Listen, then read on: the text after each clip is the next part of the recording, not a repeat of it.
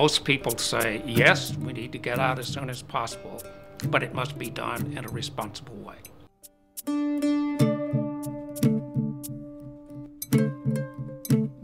I first should emphasize that I'm a political independent. I became very concerned in the summer of 2002 that we were marching toward one of the great blunders of history.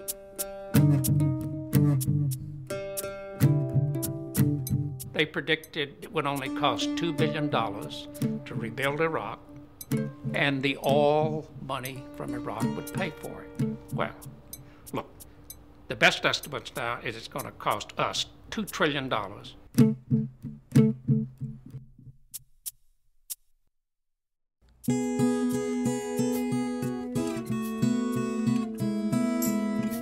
Their best feature in the Iraqi study group is withdraw U.S. combat forces.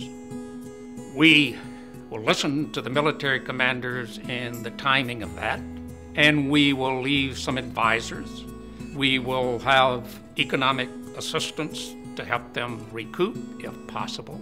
This document, in my view, is well-reasoned. It provides a broad framework for getting out responsibly.